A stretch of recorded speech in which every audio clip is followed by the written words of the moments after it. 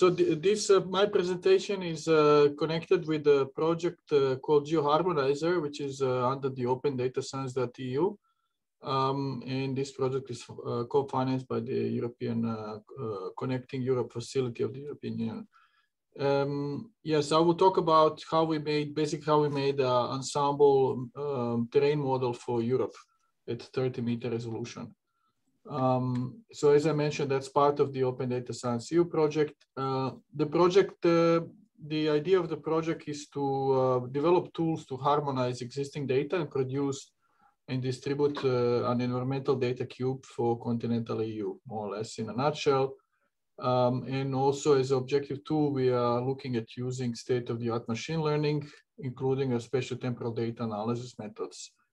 And we have produced already lots of data sets, and they're available through Open Data Science Europe Viewer, which I will show in a demo after. So one of the environmental layers that we focused on was the terrain and basically land surface models and all the terrain derivatives. And this data is made publicly available already. It has a DOI. And the whole processing, including all the regression matrix for training, it's available on this Zenodo repository. As you see, people have been downloading it. We published it last September.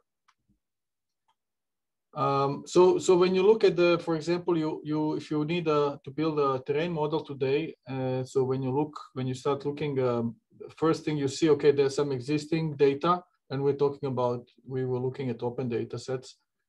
So there is the existing data, which is EUDEM. And I think Peter Strobel already mentioned that this is a bit outdated now. And now there's a couple of new digital elevation, digital surface models ever since the 2009-2020. So we all know there's the ALOS AW3D and there's the GLO30. So these are the new state-of-the-art. They are both digital surface models, actually. And also what's nice that the University of Maryland released the global canopy height based on JEDI data and also some machine learning. And also that's very interesting for mapping terrain.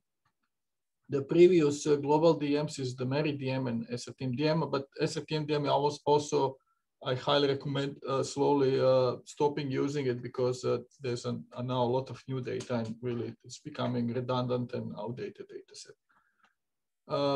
So this thing I was talking about, the GLO30, there is also on our Geomorphometry.org, there's an article explains how to access it. This is, I think, Peter could mention that as the winner, let's say, the winner. So the most detailed, most up-to-date global elevation data set, and you can access it also through Amazon AWS. So it's very easy to access also. Otherwise, you have to download through this SDS data. So there's where you have to register, etc. So it's nice to see that it's on Amazon. But it is both when you download and when you use the GLO30 and AW3D 30.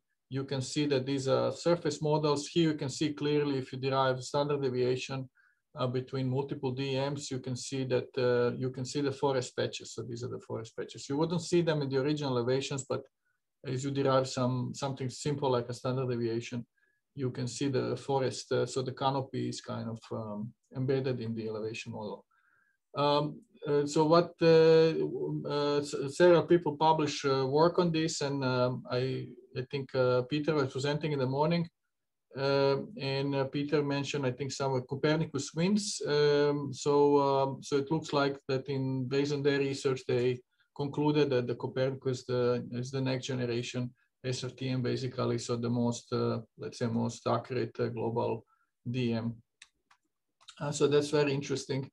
And then also what's very interesting, this work by Julia Wagemann, recently published in Computers and Geosciences, where they analyzed the challenges related to finding, accessing, interoperating bigger data.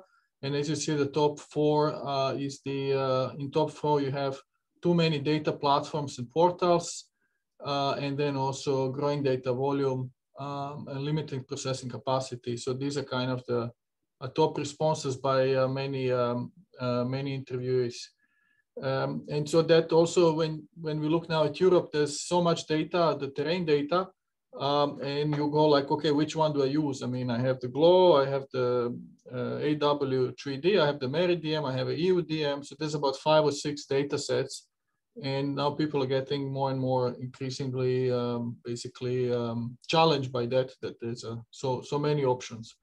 And so what we looked at making an ensemble model, and thanks to now also these 2 missions, the ISAT and the JEDI mission, we downloaded all the point data for whole world. We downloaded all the data, and we use from the JEDI, we use the level 2B points. There's a column called LF lowest mode, which is the height of terrain.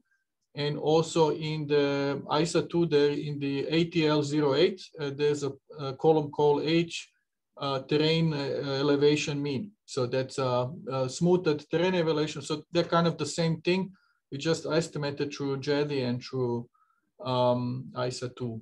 And so this is, for example, JEDI for Europe. What also Peter says, you have these scanning lines, and so there's a lot of gaps, lots of missing areas, and also JEDI stops at some 60 degrees. So it stops even less, 56 degrees, I think. North, it stops. And so what we did, we combined the JEDI and ISA2. We combined the data and we put it together, and then you overlay the data versus the different covariates. So we extract about 9 million points.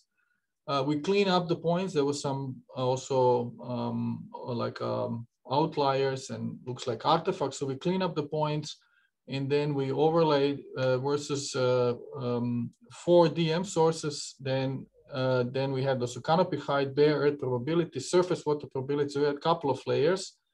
And we overlaid, and then we did ensemble machine learning, as implemented in the MELR package. And also before we run the training, we also corrected the altitude, so the elevation, using the EGM 2008, so that all the elevations are expressed in reference to the EGM 2008. And then after the predictions, we run a kernel smoother because there's still noise in the predictions, and that was the DM that we produced in the end.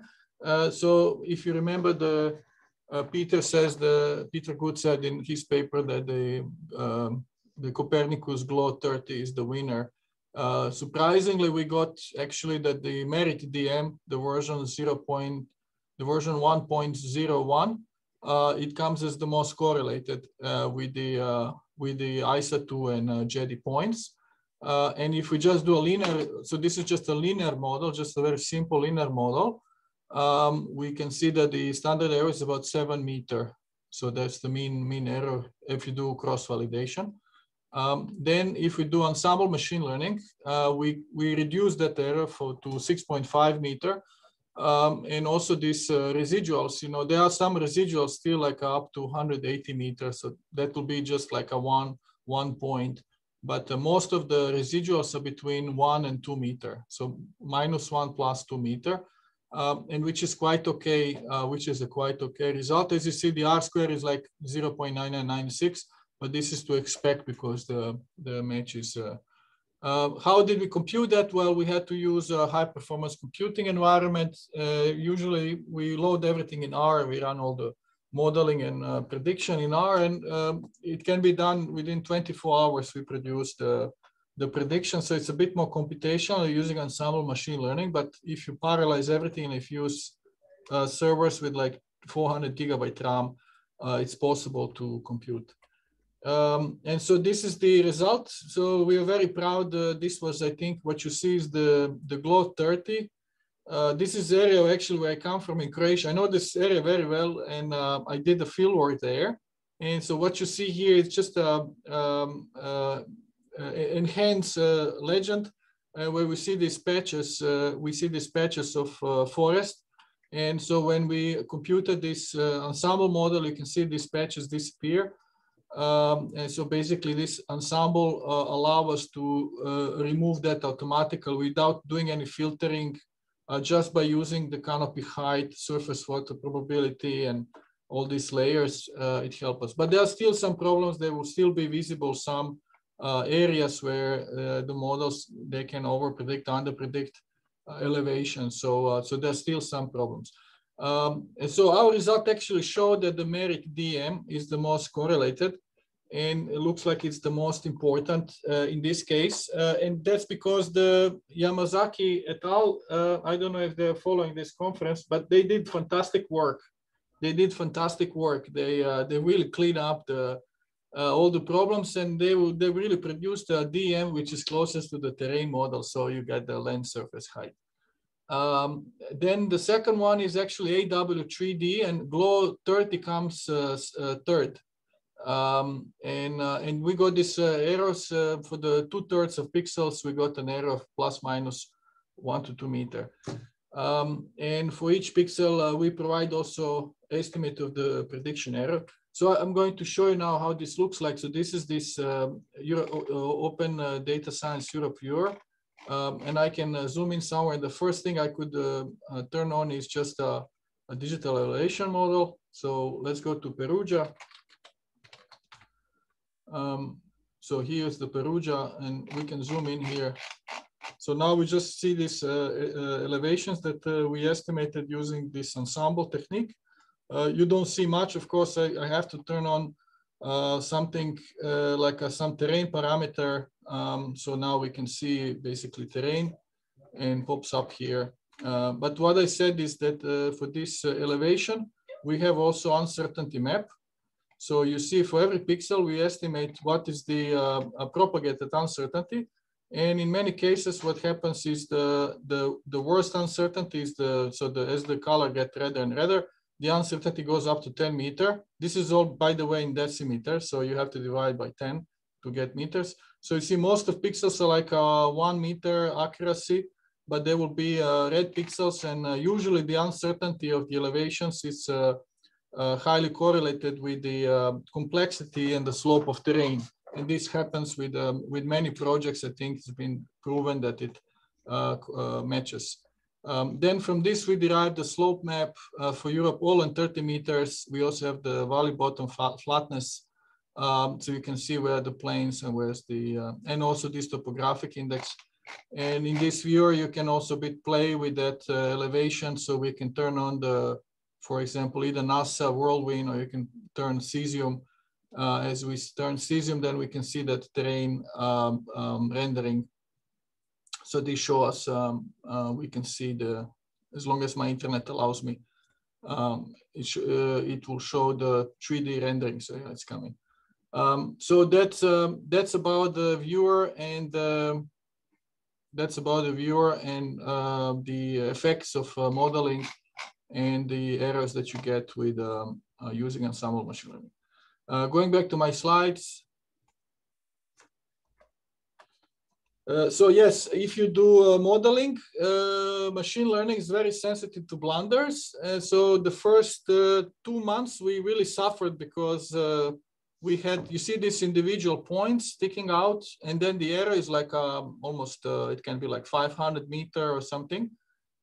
And so these little points that sticked out, they created a lot of problems, and usually we can detect that there's a problem with a missing value or with some typo, and then we filter this. It's about maybe 0.5% of points, or even less, 0.2% of points. They need to be filtered, and then when you rerun the analysis, then you get these models we got. And as I show you in this viewer, you can see, you can also look at that the terrain model matches, let's say, the contour lines if you use the Open Topo map. So you can see that it matches the contour lines, and it matches basically background data. So general conclusions, the GLOW 30 and AW3D, they're really next generation global elevation data sets. But they're both surface models. So as I showed you visually, they need to be processed to create a terrain model. And we think of one robust way to do that is to use a combination of ISA2 and JEDI. As long as you bring them to the same vertical reference, then they can be used in Ensemble machine learning framework. And in our result, we got plus minus 1 or 2 meters for 2/3 of pixels. And the rest of the area, we have high errors, and these errors usually correlated with the slope and canopy and terrain complexity. And also congratulations to the author of the Mary DM. Their DM, it's the winner. So unlike what Peter Good wrote, we actually got that the Mary DM is a winner, but the Mary DM is 100 meter only. So it kind of, it adds value and it's useful, but you get the level of detail you get from the GLO 30 and AW3D. Also, I would like to thank very, very much to Peter Good, Peter Strobel, and Hannes Reuter for helping me obtaining all the data. And they also published this video I recommend watching about the DEMIX, the DM intercomparison experiment. But I wouldn't be able to finish. We wouldn't have been able to finish all this if they didn't help us. I just sent emails. And then first, but Peter Good helped me correct the vertical reference. So he gave me this geoid correction. And then Peter Strobel helped me obtain the GLO 30 and get the right copy and also do the right interpretation. So I'm very grateful for them. Next steps, let's make together one ensemble estimate to global terrain. I think we should all just make a one data set jointly. And I think we should do it per continent. And so we can use, for different continents, we can use all the local data, like for US and Canada, there's extra data. For Europe, there's extra data. And we offer to host it on the openlandmap.org. And we can compute it. We have enough computing resources. We just need somebody to approve the, let's say, the method, and to basically this International Society for Geomorphometry, that somebody approves it as a way to go. And with this, I'm finishing my talk. I'm open to questions, and we are preparing a publication. But unfortunately, my busy agenda is now limiting me with possible publications, but it will come. We will put all this processing in a publication. And yes, I'm open to questions if there are any.